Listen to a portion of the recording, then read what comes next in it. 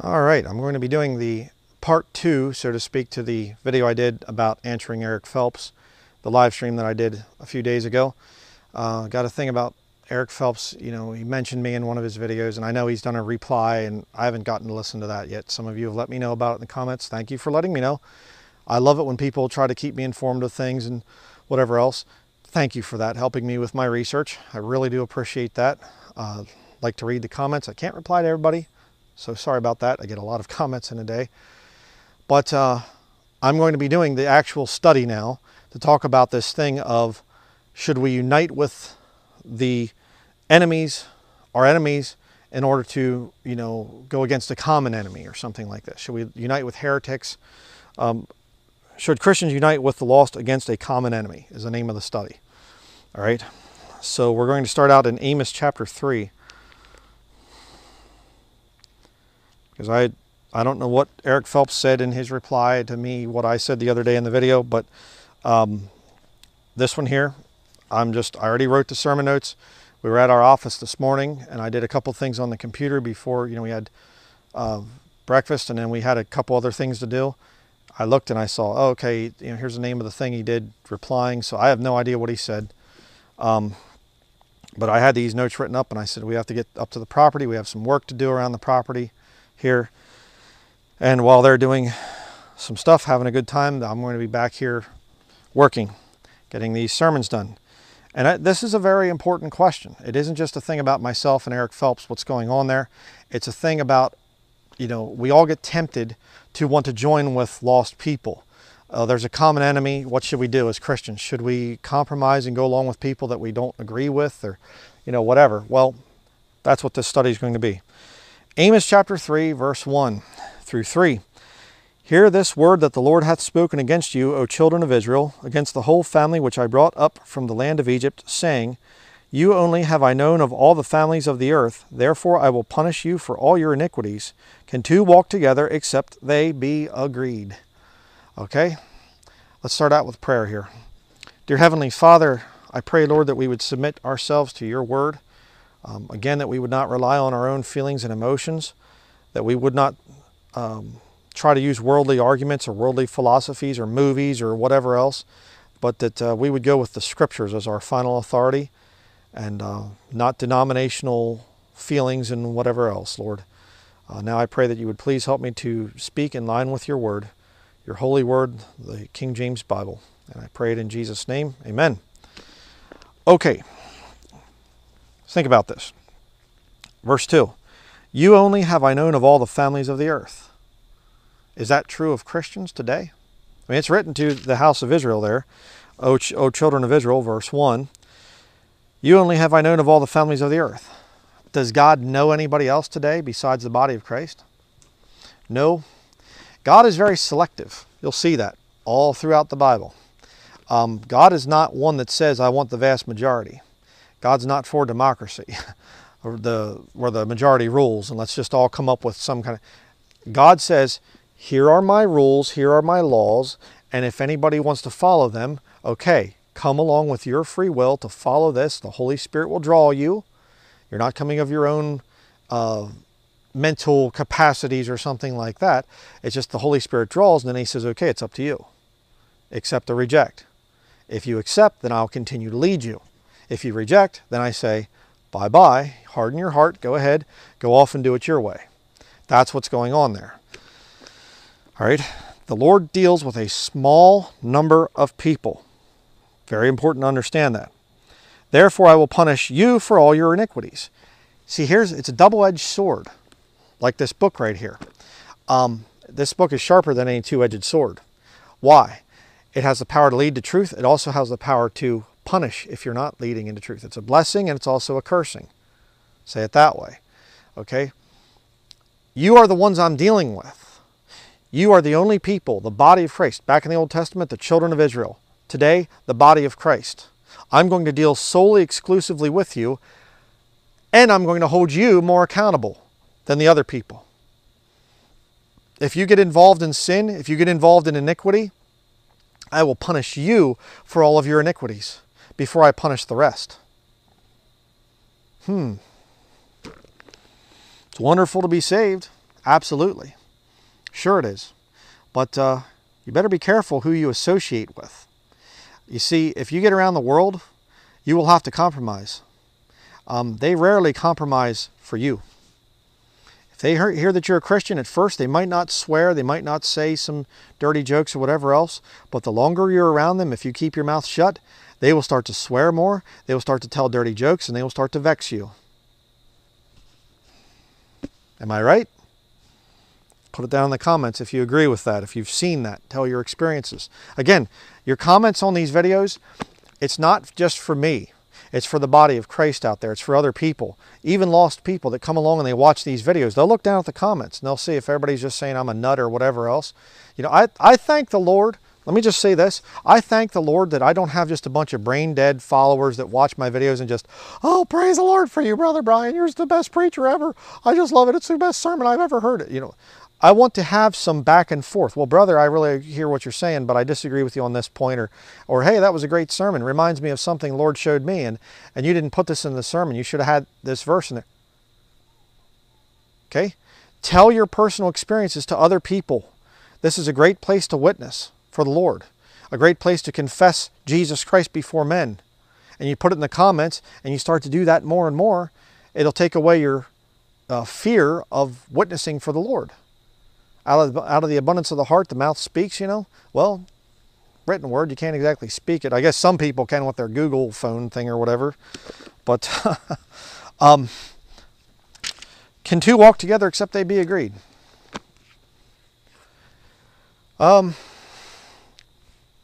Here comes a violent group of Chinese.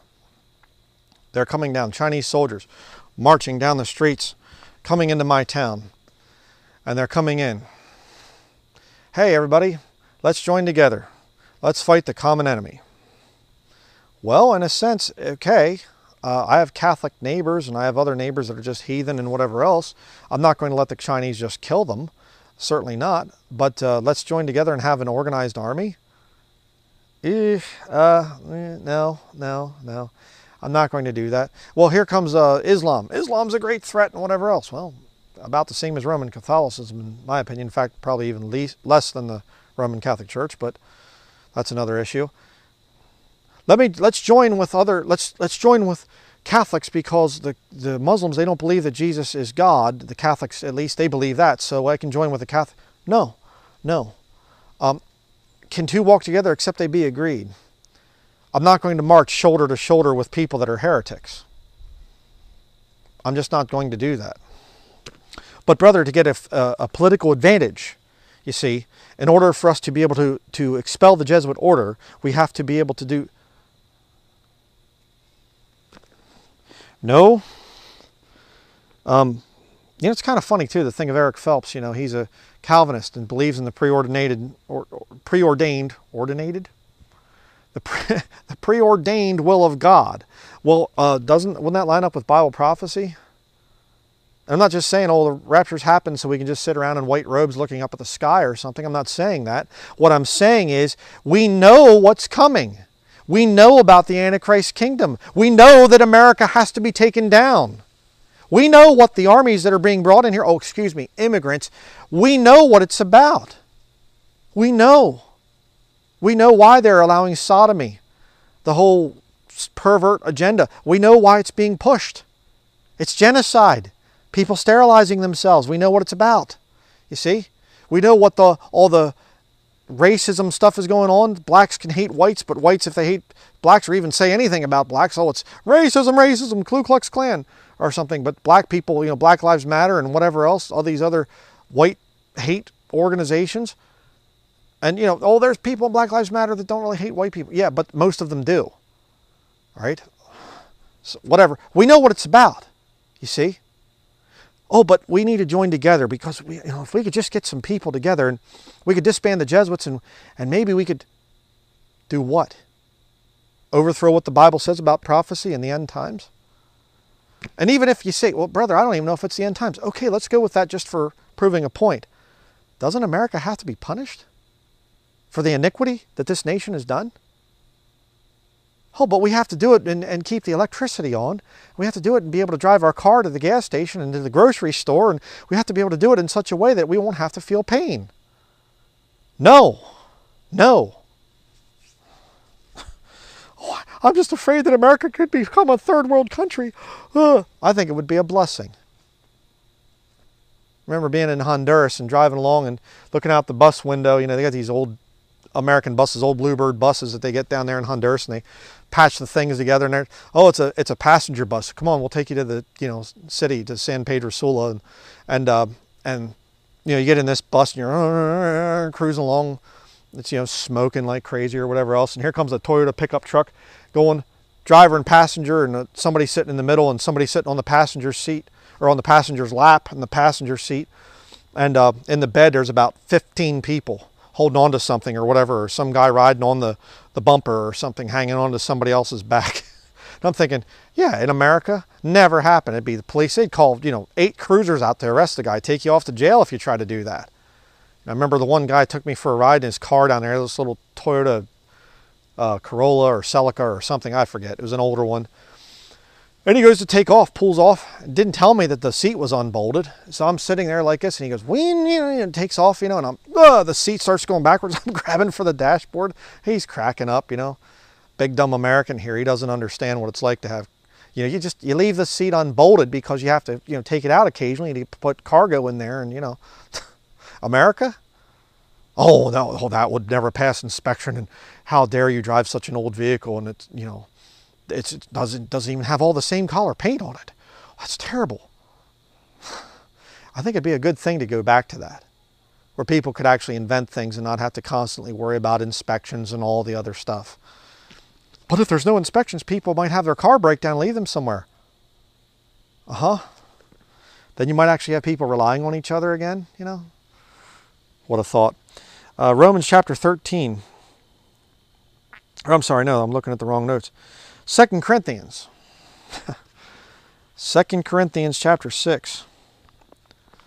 Don't worry, my multi-million-dollar team will cut that part of the video out because it wasn't very professional. Yes, sir. This is actually my studio again, remember, like some of the trolls used to say about it. Brian Denlinger, he's got this green screen. He actually records his stuff in a studio someplace. He's, works for the CIA and NASA and a bunch of other things like that. Okay, yeah. Yes, sir. This is all animated right here. It's not a real tree. It's a lot easier for me to be, in a multi-million-dollar studio than out standing in the woods on my property. And the bugs that you can hear in the background, the crickets and things. Yeah, that's just all added in. It's sound effects. People are crazy. 2 Corinthians chapter 6, verse 14 through 18.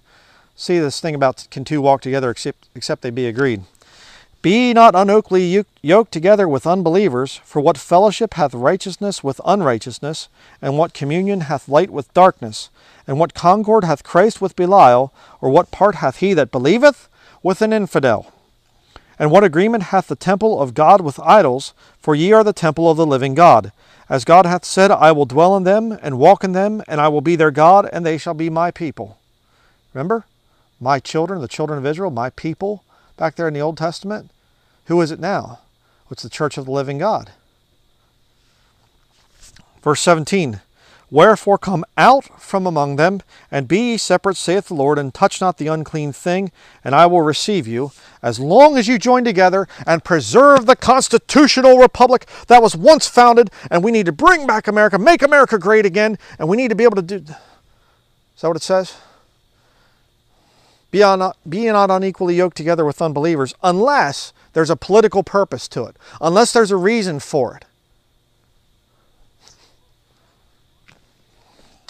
I don't think so. Ephesians chapter 5.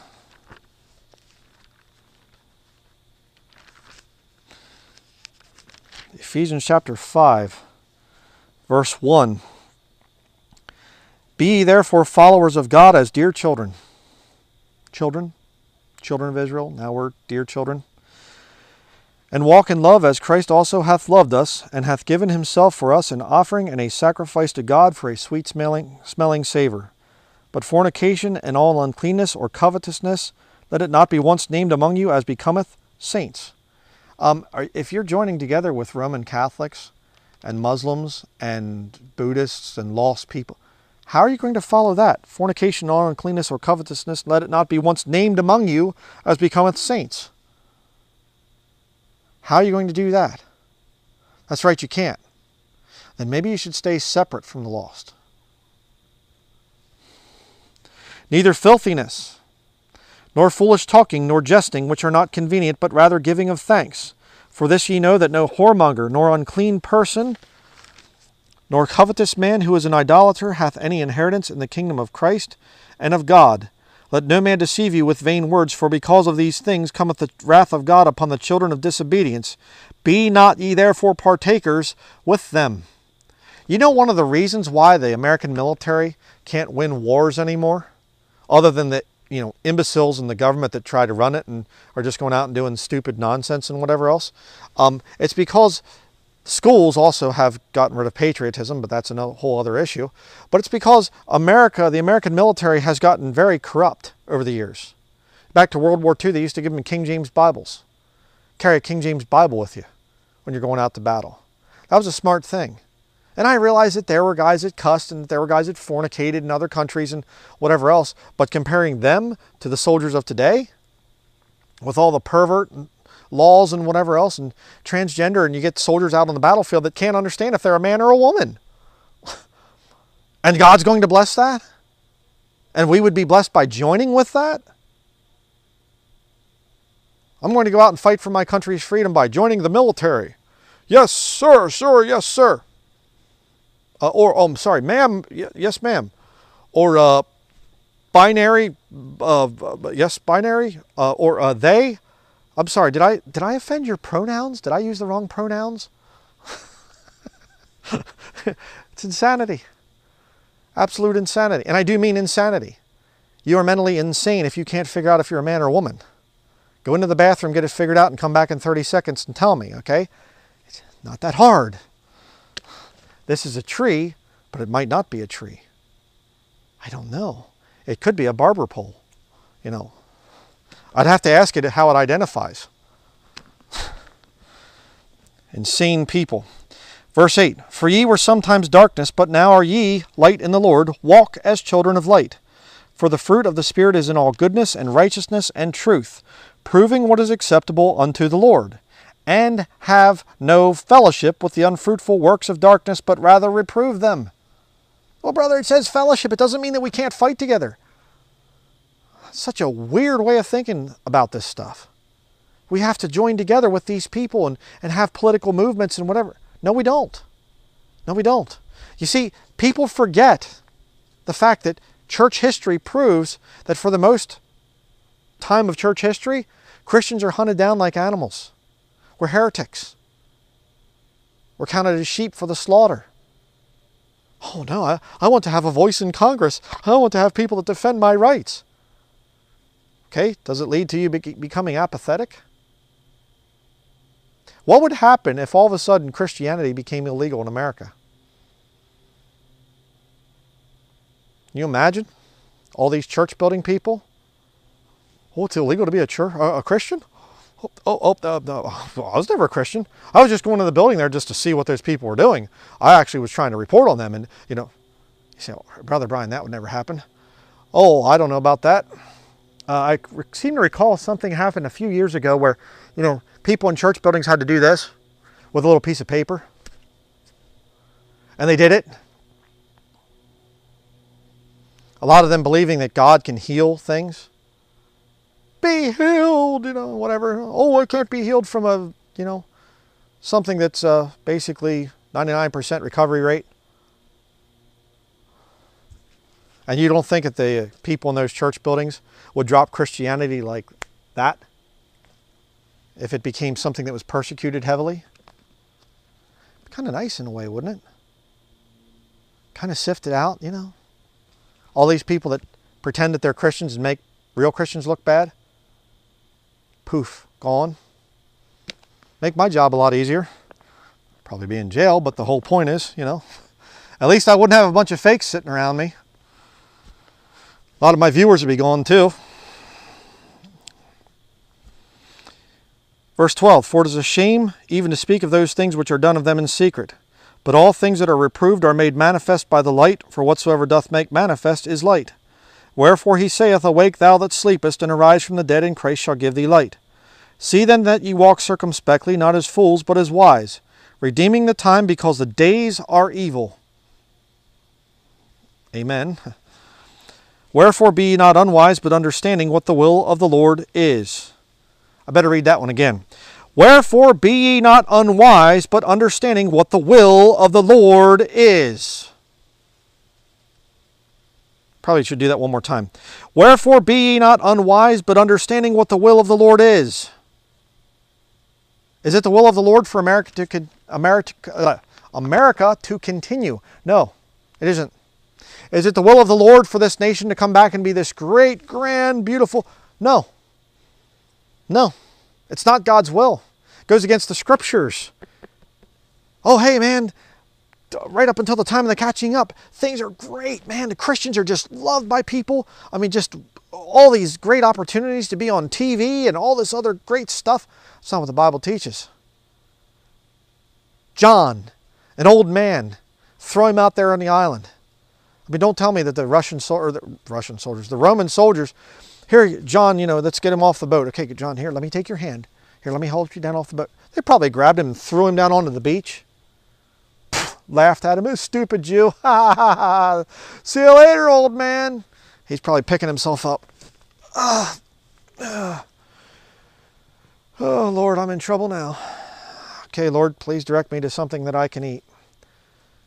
Oh, there's some trees over there. I guess I could sleep under there. Hopefully there's no poisonous snakes around.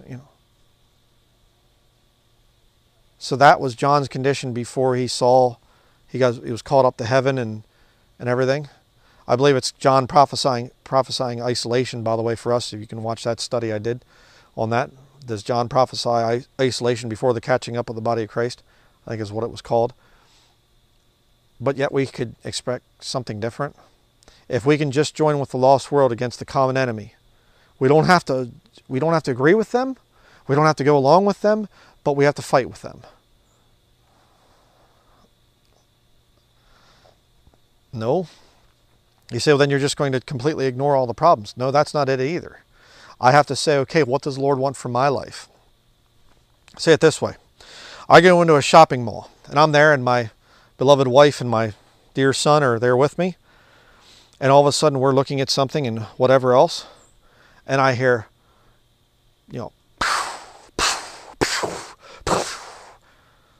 there's a shooting going on. I'm going to look over and say, it's coming that way. And about that time, I say, let's get out. Okay, there's a back door over there. But I look and I see a little girl over there. Somebody's little girl. And she's crying. Her father and mother got shot down. And I say, nuts to her. I don't think she's a Bible believer. So we have to get out. No, I'm going to go over there, and I'm more than likely I'm going to be pulling mine and saying, okay, you sick devil, you just killed this little girl's parents. If I can get a shot in at you, I'm going to do that, and I'm going to end your miserable, wicked life. Okay, you're killing people. I'll stop that. See? The Chinese troops, go back to that analogy. They're coming into the area here. They're marching on the streets. And I see some elderly neighbors of mine that are Catholics. And the Chinese are over there taking their rifle buttstocks and they're hitting them on the head. Not my problem. They're not Bible believers. See ya. No. Hey, that's wrong. I don't care what belief they have or whatever else. I'm going to go and I'm going to defend them. They've been nice to me. And they have, actually. I'm not going to say their names or anything, but yeah. There's some thieves trying to break into their house. I'm going to go defend them. But would I join with them against the greater evil and whatever? No, I won't. Not going to. I'll pray for opportunities to witness. I'll pray for opportunities to talk to other people about the Lord. But when it comes to me joining with them, no. I'm just going to preach the truth of the Word of God. And I'll put this out there and say, hey, you know what? You people can take my rights away. You can take my life away. You can do whatever you want. But only if my God gives you permission. You aren't touching me otherwise.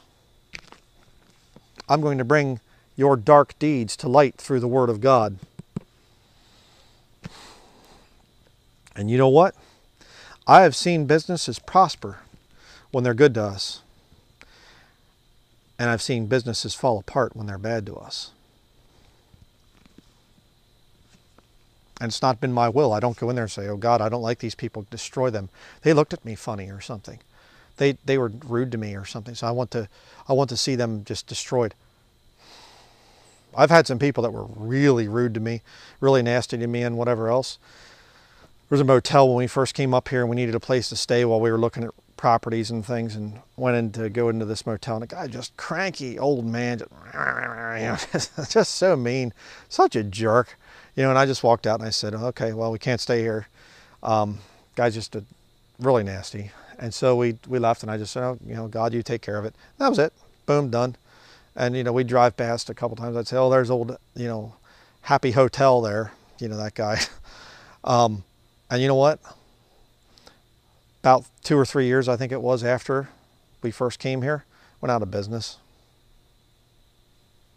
Oh, okay. Thank you, Lord, for taking care of that situation. What should I do today? I have some things to do here. Lord, can you help me with this? Can you help me with that? I've seen other people that were very good to this ministry, well, to me, to my family, and they don't get all offended by my bumper stickers, and whatever, and I see them doing well. Lord, please bless them. See, that's the impact that I can have. I don't have to have a huge, 2,000 strong army up here or whatever else for people to treat us well. And you don't have to have it either. Would it be nice to fellowship together? Yeah, it would. It would be very nice to be able to be with a lot of my viewers, my faithful supporters and things. It'd be great.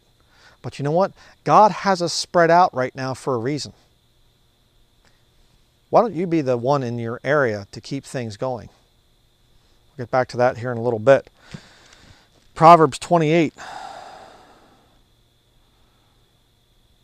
Yeah, Proverbs 28. I think this is actually where we're going here. If we could just come together, Brother Brian, if you could just do, First Bible Believers Church or something, or whatever, move to an area where we could all, it's kind of a central area in America where we could all come to your church and we could have this huge, big church and whatever else. It won't end up like the Hyles Anderson cult, where you get to worship in me and then I can start messing around and whatever on my wife and things because I feel so empowered, and my son can grow up to be even more wicked than me, like Jack Hyles was doing. In other words, if you don't understand, watch my videos on him. Very evil man, which a lot of the brethren supported him and defended him. Proverbs 28, verse 1. The wicked flee when no man pursueth, but the righteous are bold as a lion. For the transgression of a land many are the princes thereof, but by a church group with understanding, and oh wait, I read that wrong, I'm sorry. But by a saved man yoking up with lost men to fight the common enemy. It doesn't say that either. It says, but by a man, one. The army of one. Well, that's just perverted and taken from the scriptures here. A man, just one. But by a man of understanding and knowledge, the state thereof shall be prolonged. You know why America hasn't fallen yet? Because there's righteous men in this nation. And of course, mankind, meaning men and women. There are still some righteous people in this nation.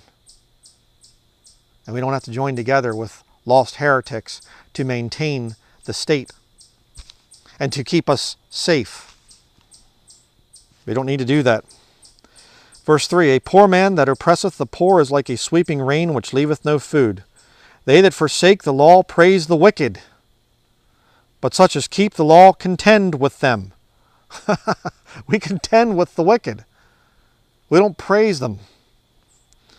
Evil men understand not judgment, but they that seek the Lord understand all things.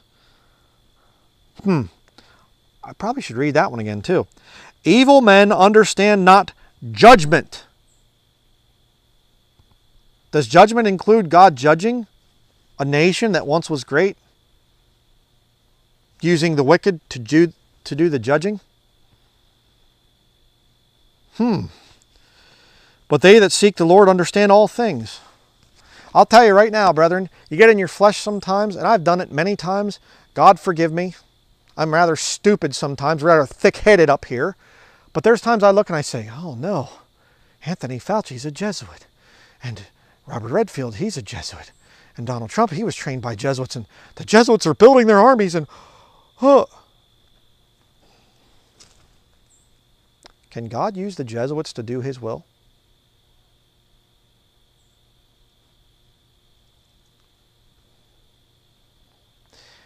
Can God raise up the Jesuits to make a special thing, special sauce for the shoulder? Can God do that to punish the wicked? Yeah, he can. Oh, brother, they want to make a new Reich, a new Nazi, German Holocaust to drive the Jews out of America. Yeah, I believe that. Oh, but they're going to have concentration camps and they could put us in them. But they could also put a lot of wicked people in them. Maybe we should just kind of stand back and let the Lord do what he wants.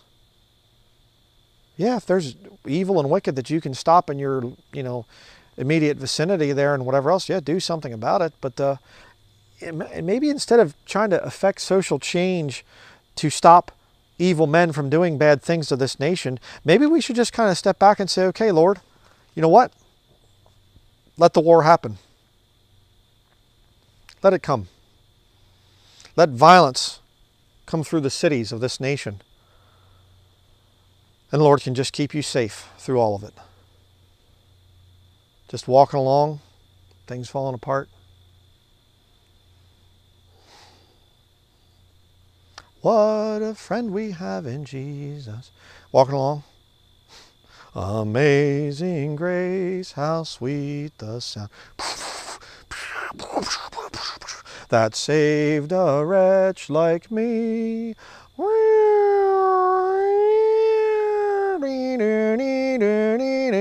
I once was lost, but now am found. 'Twas blind, but now I see. No, brother. In order for us to be safe, we have to join. I mean, the Calvinistic Puritans and the people that were there, the Dutch Reformed, they were over there and they were over here, and they did things to preserve their freedom. Did they? Or did they just conform and go over to the world's side? And the Lord could have protected them. Kind of interesting. We read a thing actually last night in 2 Chronicles about, I forget which king it was, but he actually wanted to go against the king of Israel, I think, or something like that. And he joined with the Syrians to do it. And the Lord said to him, he said, spoke through a seer, I think it was Asa or something. And, the king, not the seer. And he said, because you sided with the Syrians and you didn't come to me for help, then I'm going to actually have the Syrians and you basically fight. You're going to be fighting for the rest of your days. You should have come to me for help. Isn't God able to help us in this situation? No, we have to have constitutional reforms, and we have to have just laws that are forged by Freemasons and other people like that. Then we can be safe. It's foolish. Jeremiah chapter 17. Brother, you're so ignorant of church history and whatever else. You're so ignorant. You don't understand these things. You would have your freedom today if it wasn't for Calvinistic Puritans. I would have as much freedom as the Lord wants me to have, because I trust in God.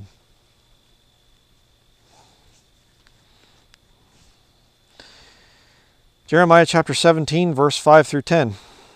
Thus saith the Lord, Cursed be the man that trusteth in man, and maketh flesh his arm, and whose heart departeth from the Lord. It's a curse. It's not a blessing. For he shall be like the heath in the desert, and shall not see when good cometh, but shall inhabit the parched places in the wilderness, in a salt land and not inhabited. Blessed is the man that trusteth in the Lord, and whose hope the Lord is.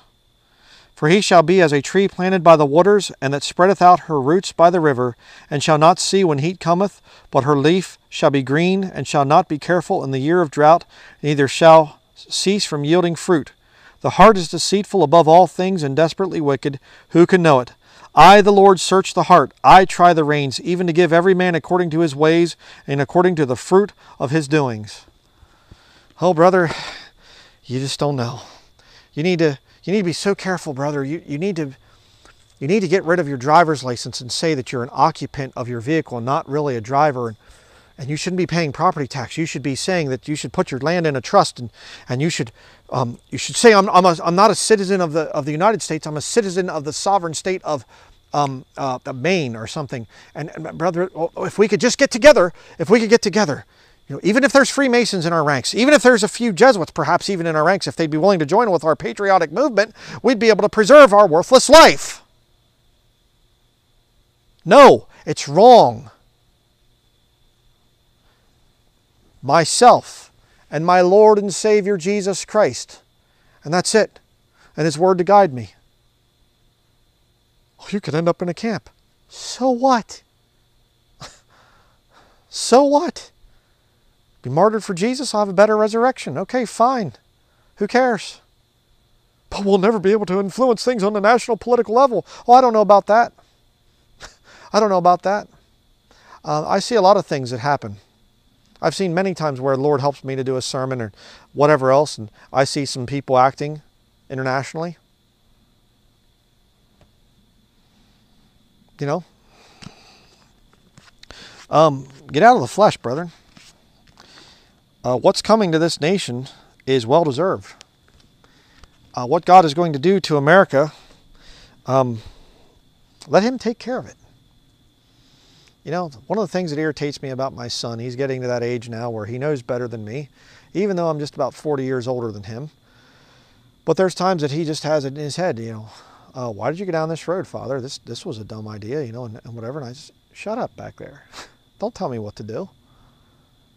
Do you even know where I'm going right now? Well, no, Father, it's just I thought that we were going to this. No, I didn't say we were going there. And I think, it's getting these little arguments with him. He's not even a teenager yet, and I'm already getting in arguments with him. I love him to death, but the whole point is, sometimes he gets a little stupid. Sometimes you get a little stupid, don't you? You know how I know that? Because I get very stupid sometimes. All right? Sometimes you look at things and you go, oh no, central bank digital currencies. They're going to bring back lockdown rules. They just appointed a Jesuit to the Supreme Court. The immigrants are coming in. There's 500,000 immigrants in here now. We're 33 trillion in debt. What are we going to do? Is there any other flesh that I can make my arm? And you know what happens when you do that? Your heart has departed from the Lord.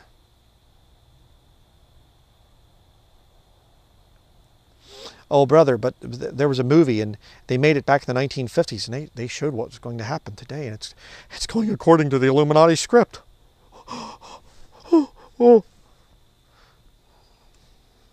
Okay, whatever. And they probably made about 50 other movies that had Illuminati scripts in them that they aren't following because they failed. Don't worry about it. Don't worry about it. You have a task to do, brethren. And it's not just preaching the gospel. Your personal relationship with Jesus Christ. You're to grow in that relationship. Trust Him. It's a real disgusting thing when a wife doesn't trust her husband. Husband says, I'll take care of you. Let me take care of it. And she's over there and she starts to get feministic or something. Thankfully, my wife doesn't do that. I'm not talking about my wife here, but, I've seen this thing. Some wife gets feministic. My husband's just not making enough money. I think I better get a job. We need two incomes. He just doesn't make enough money. He lives in this little house and he drives this old pickup truck and everything else. And I'm just not happy with that. I think I should probably help him to make more money. Or you could actually be thankful for what he provides for you. Brethren, trust the Lord. Get to know your Savior, Jesus Christ. That's the point of being down here on this earth. You get up there, there's no more mystery. We will know things even as we are also known. The Bible talks about that when we see Him face to face. 1 Corinthians chapter 13 talks about that. Right now's the time to get to know Jesus. Don't wait till you get to heaven. And part of getting to know Jesus is trusting Him. When all hope is lost, when all things are looking really bad, you just say, okay, Lord, I think I need an answer to prayer now. Oh, but brother, I just don't. Are you saved? You don't know if the Lord could deliver you? You don't know if the Lord could keep you safe? How's the Lord going to provide for us, brother? If the dollar collapses and if we could have hyperinflation and this nation could go down, we could have grid down situations and the Chinese could invade and the Russians could invade and there could be race wars and rioting and looting and I wouldn't be able to drive my car. How could my TV wouldn't work? I might not be able to get online in the future. What am I going to do? Oh, I don't know. Trust the Lord.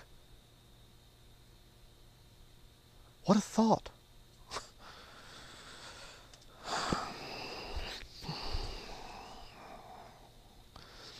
All flesh is grass. Every single one of us can go through this. Every single one of us can get to the point where we stop trusting the Lord and we just start to say, what am I supposed to do here, Lord, and whatever. Just get back to the book, brethren.